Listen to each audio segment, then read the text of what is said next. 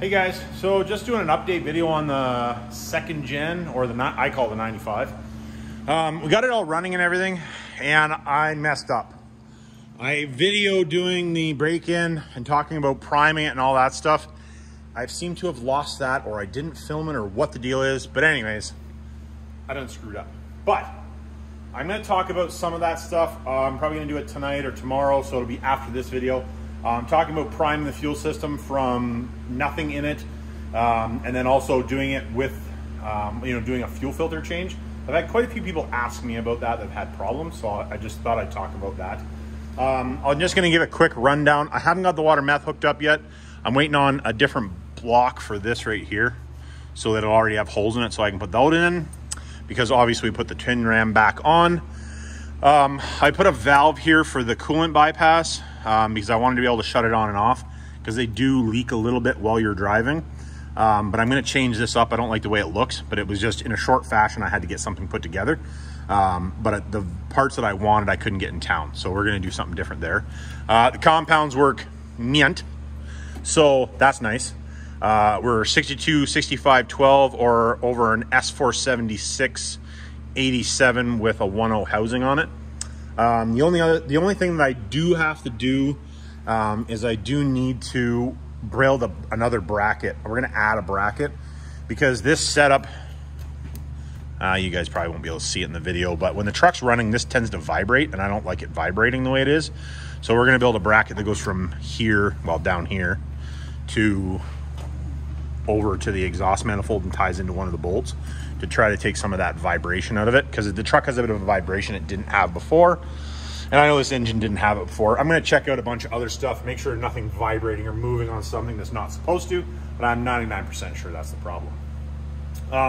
Truck's running good. We did have to put a wheel bearing in it. Should have videoed that too, didn't for some reason. But I'm going to rip the other side apart, because it actually needs a U-joint, so we'd be ripping that apart sooner than later. And I'll video on doing that, because there is, not hard to do, but I figured I should probably show doing it. We got the coolant, coolant filter is all hooked up. I ended up replumbing it in, because we were having too much bypass off. Part of the reason I put this valve in there, right there. We were having too much bypass off, and the truck didn't want to get warm. So right now, the coolant flow is coming out of the top of the head, coming out of the head, coming through the filter, and then it's going right down into the bottom rad hose. You might not be able to see there, but down right in there, if you guys can't see it for the darkness, but down in there, that did help. So we basically got that all fingered out. So that's good. Truck's working good, running on black diesel. I put, I don't know, probably at pretty close to 1,000 kilometers on the truck, 600 miles. No issues, everything's good, like other than that vibration that I want to fix. So that's good. Also, something I need to talk about is engine break-in. I'm going to do a video on engine break-in and doing cam break-in and that type of stuff. I figured I probably should do a video on it. There again, I already talked about it, I thought, in a video, but I didn't, apparently. So, or I did, but I didn't film it, I guess. I don't know what happened, or I deleted the film or the footage or something. I'm not sure. So we're going to get all that in order. I got to give this thing a bath too.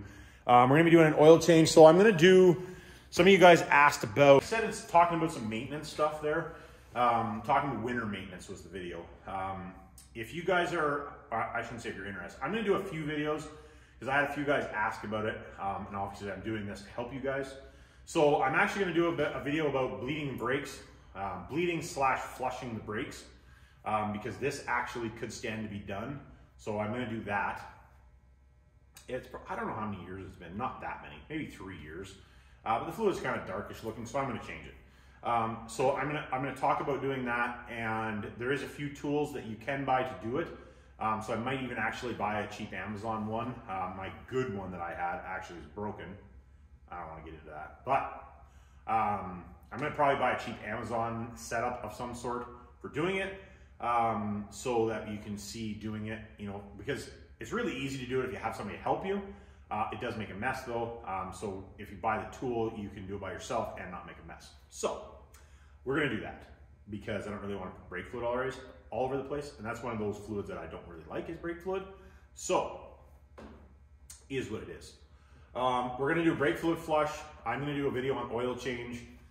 I don't know if any of you guys really want to see it. It's really very simple, but if you've never done one before, or one of those things, I'm gonna give you the option. You can watch it. If you don't want to watch it, cool, don't watch it.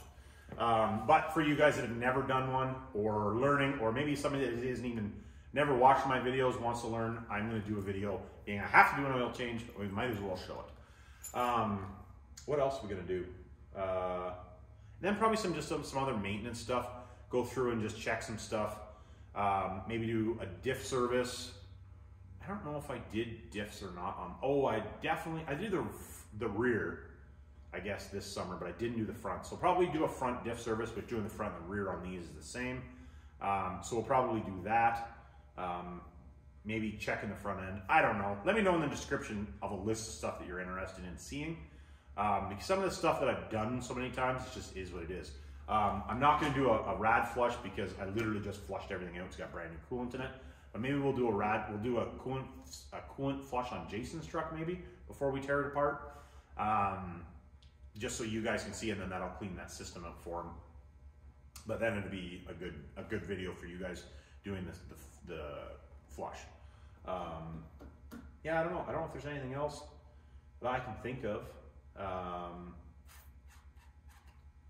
I really can't think of anything else. I don't think. And then one of you guys did ask about a checklist for maintenance stuff. Maybe I will make up a checklist of some sort, put it on the website if you guys are interested. Just one of those little things. Yeah, I can't think of anything else. So let me know down in the comments, sorry. Let me know down in the comments if there's anything you want me to do video on maintenance-wise type of stuff that you should do. I am going to do an undercoating video.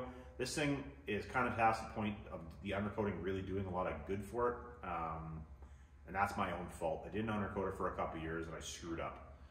And I would never plan on keeping the body on this truck as long as I have. But anyways, nonetheless, we'll do an undercoating video because I really should do an undercoat. I should undercoat it so it doesn't get worse than it already is. So we'll do an undercoating video. I'll show you the products that I use, stuff you can use, blah, blah, blah. But anything else, let me know in the comments. Like, subscribe, and remember, it's not rocket science.